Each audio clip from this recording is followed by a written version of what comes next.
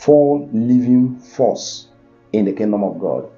If you can get these 4 living force attached, if you can get them, you get anything and anything at all that you need from the 4 living force in the kingdom of God.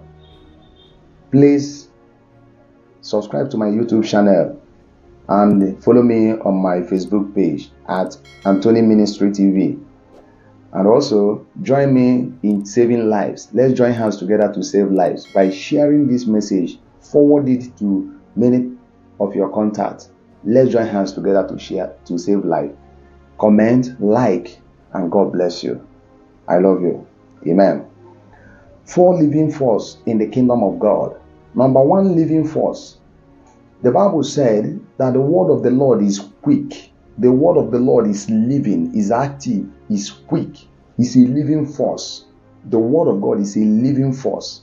And the Bible makes us to understand that the word of God is also sharper. That is to say, is living and active. So, 4 living force. Jesus said, the word to you, the word I speak to you, they are spirit and they are life. Every word of God is a living force. Every word of God is quick. Every word of God is powerful. Every word of God is a living force. So I want us to discuss about 4 living force in the kingdom of God. Number 1 living force is love. Love. In heaven, the highest thing, the highest realm in the kingdom of God is the realm of love. That is why the Bible said that God is love. That is the realm God is. God is love. God is love. So you can call God love. He will answer. So God is love. It's not that God loves, but God is love. So the realm of love is the highest realm, in the kingdom of God. And that is why anytime God wants to have a encounter with any one of us or anybody, He will demonstrate that love.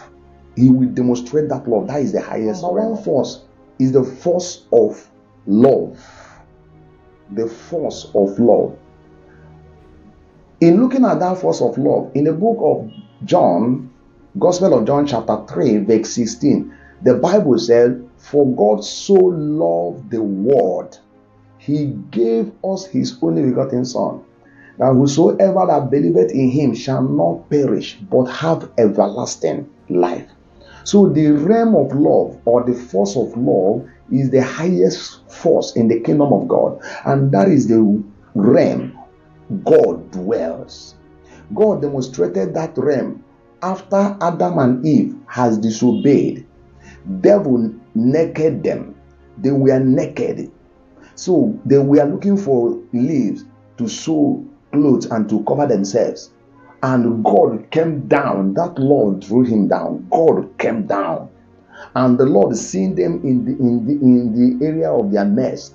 God seeing them in that situation of mess. God decided to kill animal and use the skin to cover them. He still loved them even when they were sinners. That is why the Bible said that even when we were yet sinners, Christ died for us. What manner of love that God had bestowed on us, that God demonstrated towards us, that God showed us that even when we are sinners, Christ died for us. That is the realm of love. Number 1 force in the realm, number 1 force in God's kingdom is the force of love. Number 2 force is the force of faith. Force of faith. Bible said that without faith it is impossible to please God. So it is the force of faith. The word of God said that the just shall live by faith. By faith. By faith. So it means, as I said in one of my videos, that after salvation, faith is the second thing in the kingdom, that every child of God must look for faith. That any child of God that did not have faith will be a victim of circumstances. That what is happening to others, what is happening to unbelievers, what is happening to sinners, will end up happening to that child of God. Though he is born again, though he is sanctified, though he is righteous, but those things will end up happening to him, because the realm of heaven is controlled by faith. It is faith is the access to that realm. Faith is the currency of heaven. I said that faith is the currency of heaven. That is why Bible said, the word of God makes us to understand that money is a defense. Wisdom is a defense. But the excellency of wisdom is that he giveth life to them that findeth it.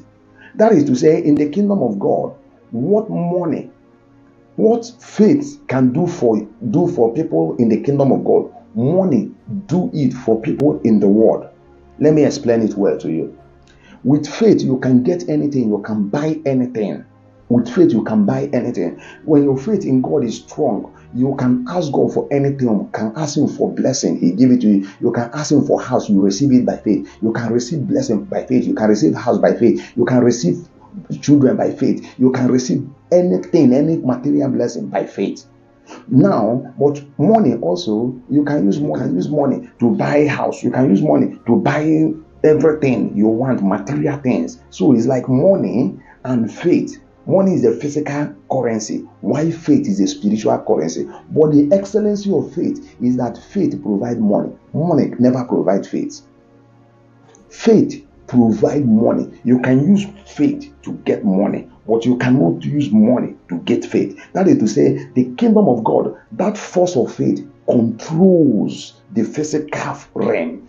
The force of faith is greater than the force of money. Get it right? But your faith can never work without love.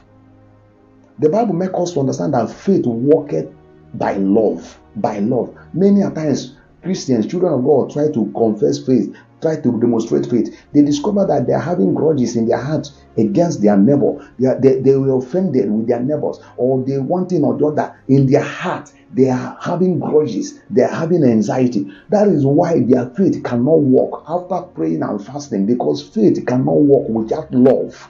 Faith cannot work without love. Even when you want to do anything for God, you must do it based on the realm of love and the realm of faith together, because two of them goes pari passu. Two of them goes together. Two of them are like husband and wife. Faith and the love. They are like husband and wife.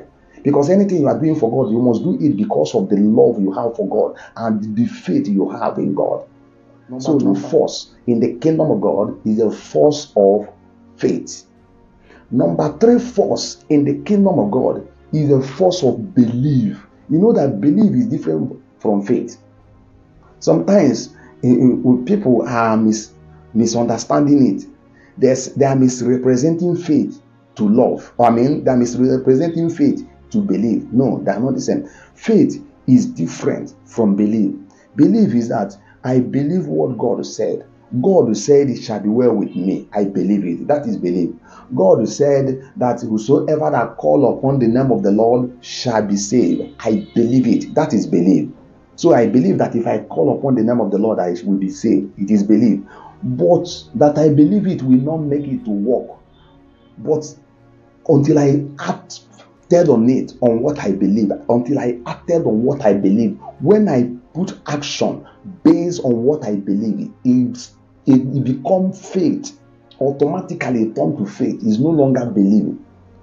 You understand it very well. It turns to faith. When I put action based on my conviction, based on my belief in one area, I try to demonstrate it or practice it because of my belief, it becomes faith. So now, that belief, without belief, you cannot be able to practice faith. It is when a man believes before he can practice it. According to the word of God, we say that according to as it is written, I believe, therefore have I spoken. Apostle Paul said, we also believe and we do speak in the book of 2 Corinthians chapter 4 verse 13. According to as it is written, I believe, therefore have I spoken. Apostle Paul said, we also believe, this is belief, and therefore we speak, this is faith. So faith must base on your belief. It must base on your belief. But your belief can never give you that inheritance. It is your faith based on your belief, on the foundation of your belief in your heart, that will give you the result you desire. Remember that number 1 force is your love. Is love. Love is number 1 force that controls heaven. Remember that number 2 force is the force of faith. Number 1 is the force of love. Number 2 is the force of faith. Number 3 is the force of belief. Force of belief. Force of belief. The Bible said that blessed is she that believeth, for she shall see the manifestations of those things spoken to her by the prophet of God. When the angel of the Lord visited Mary, Mary said to angel Gabriel, "Be it unto me according to your word." So he believed what the angel said. He believed. So our belief is the foundation of our faith. But the love we have for God supersedes. Number 1 realm is the realm of love, force of faith. Number 2, and force of belief. Then number 4 force is the force of patience. Force of patience. I discovered that this end time, this our generation, patience is no longer mentioned. People don't like to hear the word patience because everybody needs it now. Nobody wants to wait.